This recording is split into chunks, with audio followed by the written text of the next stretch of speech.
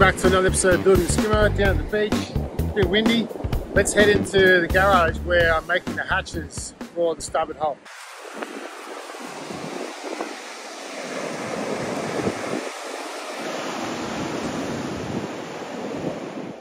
Cockpit hatch combings and the hatch frames are all completed for the starboard hull.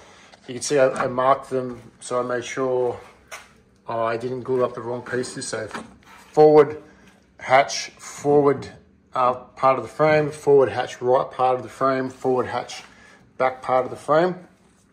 For the forward, middle and aft hatch, they're all the combings are done and the frames are done. And I use these 3mm spacers to space the hatch out without making it too loose. And it's actually coming out really, really well. So it's the 3mm gap there, 3mm gap here. Here's another one in there. 3mm front and back. And that's the frames done. And I've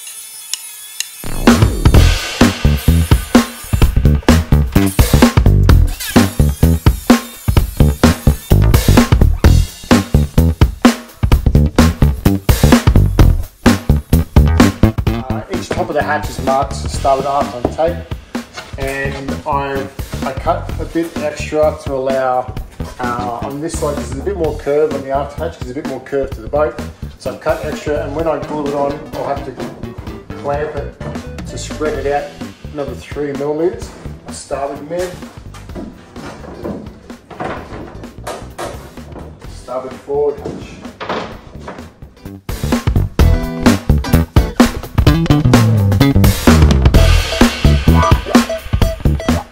For some reason the colour looks a little washed out on the screen. Maybe it's the artificial lights up here mixing with the natural light. But anyway, there is the hatches in position. Obviously they're just dry fitted.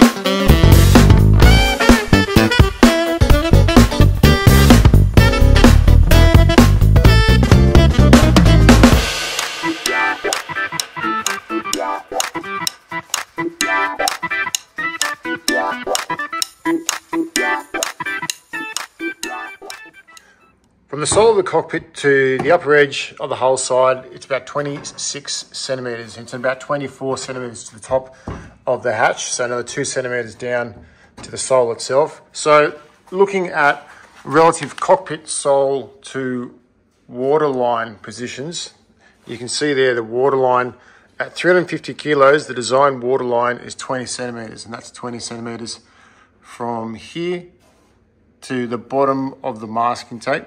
And the cockpit sole is 26 centimetres from here to that line there. So you can see this is my freeboard when I put in my self-draining holes for the cockpit, which I'm going to do. There's the bulwarks here, and then there'll be a drain hole cut out in here, so a little half circle cut in the bottom of that, and then a drain hole here, and the same in this position here, and another support frame in this position, and then the same drain hole there, and then a drain hole in each back. So any water that comes in, it's got scuppers in 1, 2, 3, 4, 5, 6, and each scupper will be probably about a 30 millimeters in diameter hole, and probably a long ways as well. So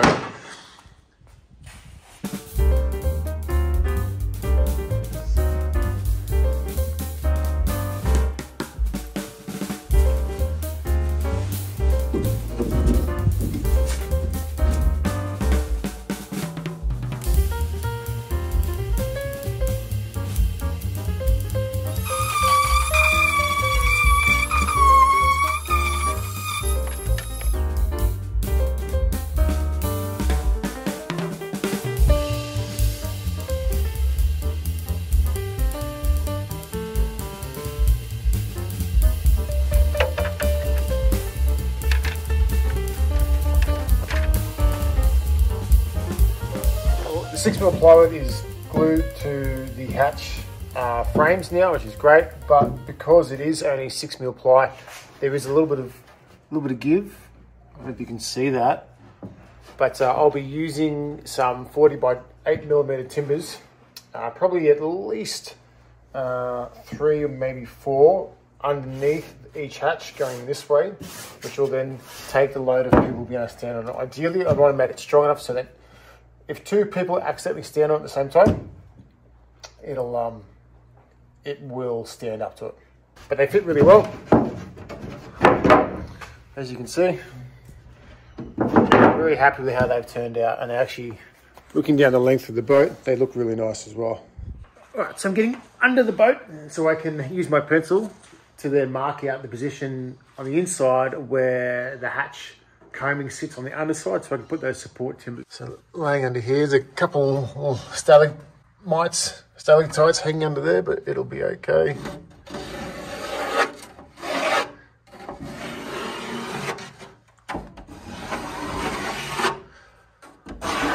This is obviously the starboard forward hatch.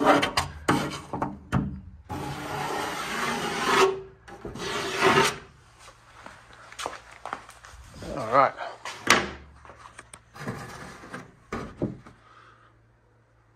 So there's the line, and these are the support timbers.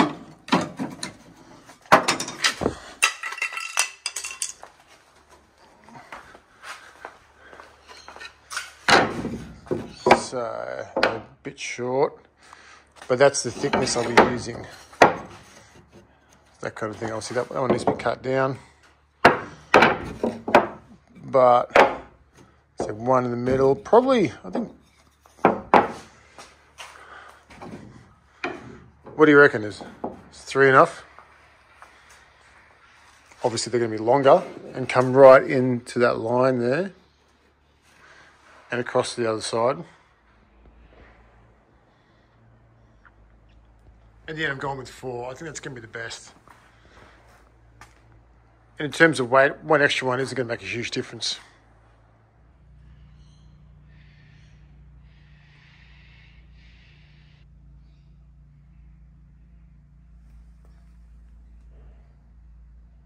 A couple of days later, the glue has set on the supports underneath the hatches, but I did a test and I put my weight on it, and the glue didn't fail, but as you can see here, these did. Although these supports can take the weight, the load isn't distributed across a wider surface on the underside, and then so it's cracked. So last night I laminated another layer of 5mm marine ply on top of the hatch.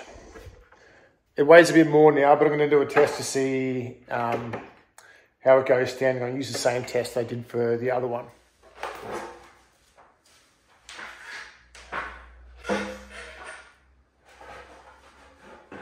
So putting the weight on the rails, not on the actual supports underneath. And here goes. Oh yeah, that's rock solid.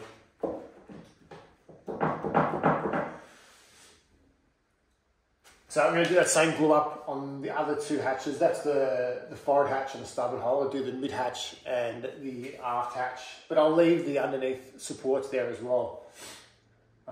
Yeah, and that's just with unthickened epoxy.